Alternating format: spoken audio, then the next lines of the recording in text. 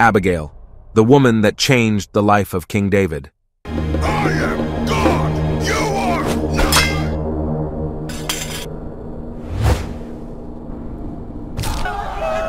nothing! Destiny helpers are people by the mere power of their presence can alter the course of your life. Such was the case for David when he met an extraordinary woman that changed his life. This story takes place after David experienced the loss of his mentor, Samuel, as described in 1 Samuel 25, verse 1. Following Samuel's passing, David departed and journeyed to the wilderness of Paran.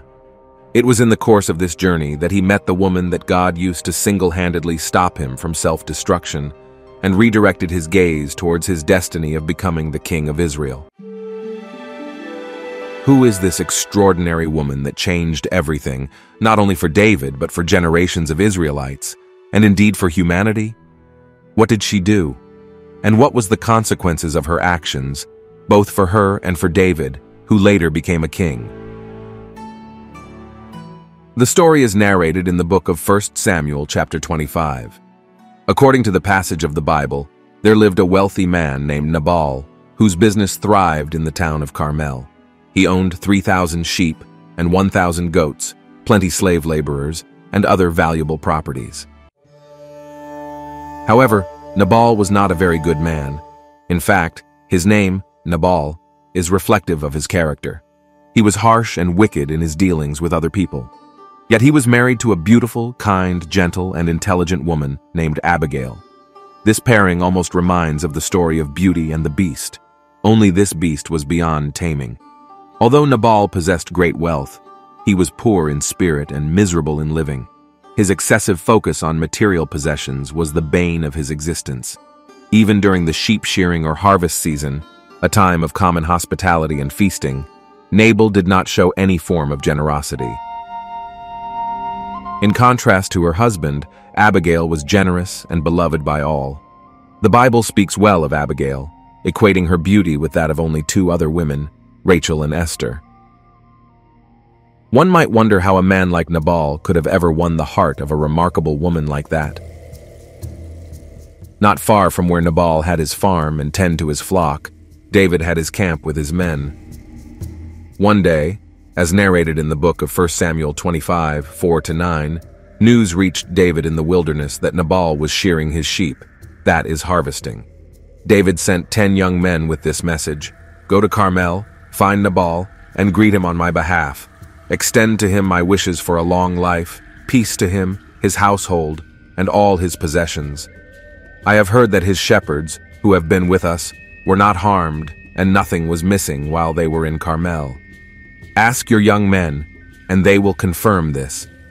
Therefore, let my young men find favor in your eyes and be treated well, for we have arrived on a joyous occasion. Please share whatever provisions you have at hand with your servants and with your son David." David and his men have been voluntarily protecting Nabal workers and his flock. They thought Nabal would at least show appreciation for their good-natured service to him, as it is customary for that harvest time of the year. David's young men delivered the message to Nabal as instructed.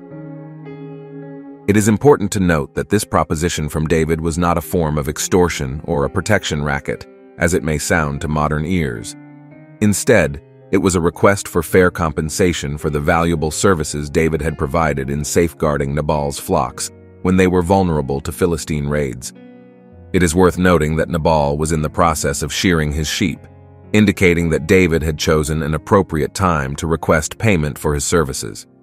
David had protected Nabal's shepherds and flocks for a considerable period, yet he did not expect compensation until Nabal himself had profited from the harvest. In a manner respectful of the customs surrounding harvest and sheep shearing, David presented an offer to Nabal. He did not impose a specific contribution or set a price. Instead, he left it to Nabal's generosity. However, Nabal responded disrespectfully, questioned David's identity, and dismissed him as insignificant. He said, as paraphrased here, "Who is David, the son of Jesse? There are many servants nowadays who break away from their masters. Why should I give my provisions to unknown men?" It is clear that Nabal was well aware of David's reputation throughout Israel, making his insult a deliberate act. Nabal, fully cognizant of David's identity, chose not to acknowledge him. Nabal's choice of language reflected a common sentiment in today's society. When people ask, "Who does he think he is?" Nabal continued to belittle David by falsely accusing him of being a disobedient servant. Nabal's stinginess and lack of empathy were on full display. When David's men returned from Nabal and relayed his insulting message, David was livid. As narrated in the book of 1 Samuel 25 verse 13, David responded by instructing his men to put on their swords and get ready for battle. He too armed himself, and approximately 400 men joined him in preparation to confront Nabal. He was ready for a fight. Yet, this was not a shining moment for David. His response did not align with how the Lord would have wanted him to handle insults or even an attack. God calls us to bear insults with love and kindness, responding to evil with good. Walking in the high ground of love and kindness is what is expected. Approximately 400 men accompanied David. His intention was not merely to make a statement to Nabal, but to wipe him out. However, one of Nabal's servants heard of the impending disaster and approached Abigail to inform her of what had happened. The young man warned Abigail of the impending calamity that was planned against their master and his household. It was evident to the servants that David would not going to tolerate such an insult without a fight. They urgently requested Abigail to take action not only for their sake, but also for the sake of their household. They described Nabal as a scoundrel, emphasizing the futility of engaging in reasonable conversation with him. This explains why they didn't hesitate to make an urgent appeal to Abigail, realizing it was a matter of life or death.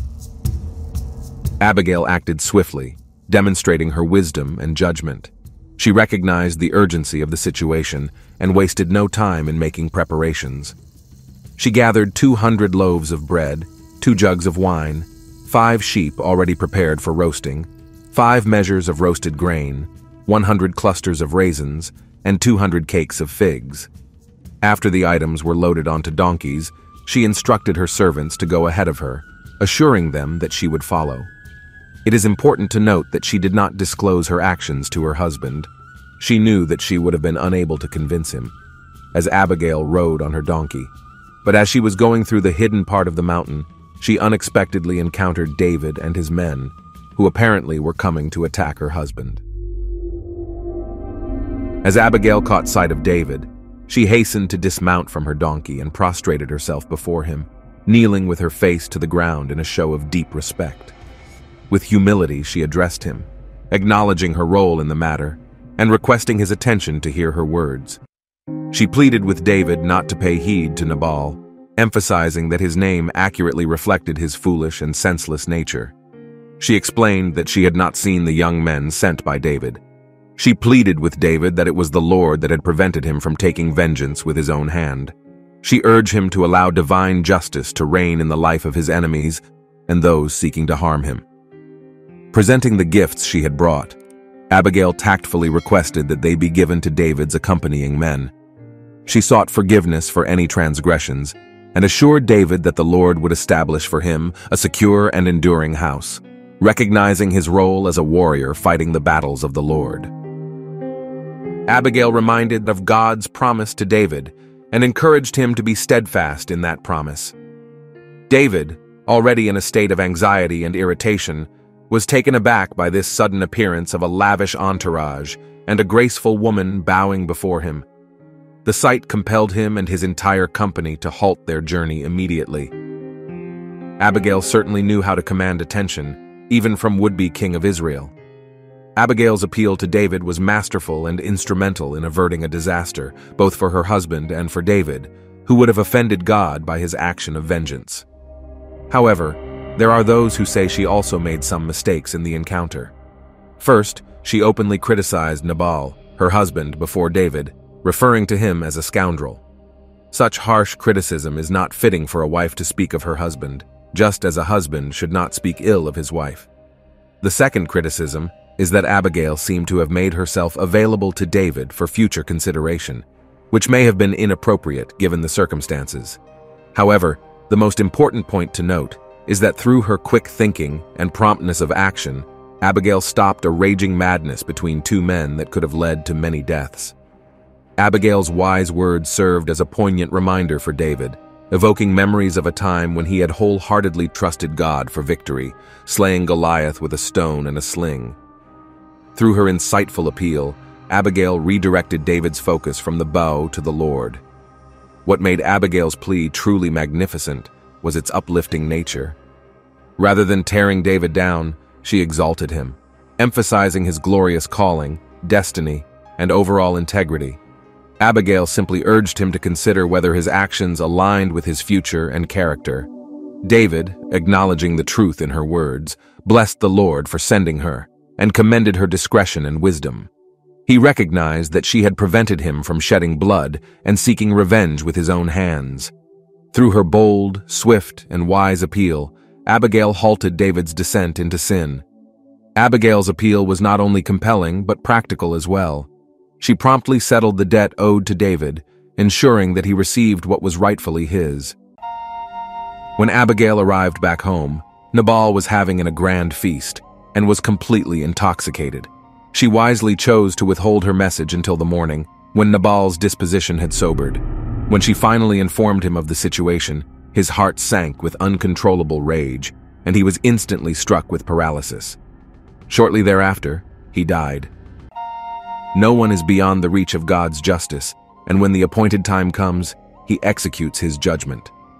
When news reached David of Nabal's death, he praised the Lord for vindicating him and sparing him from seeking revenge. In response, David sent a message to Abigail, expressing his desire to make her his wife. When David's servants approached Abigail in Carmel with the proposal, she humbly bowed with her face to the ground and replied that she was ready to serve even as a humble maid and wash the feet of David's servants. Abigail promptly prepared herself and rode on a donkey, accompanied by 5 of her attendants. Soon after, she became David's wife.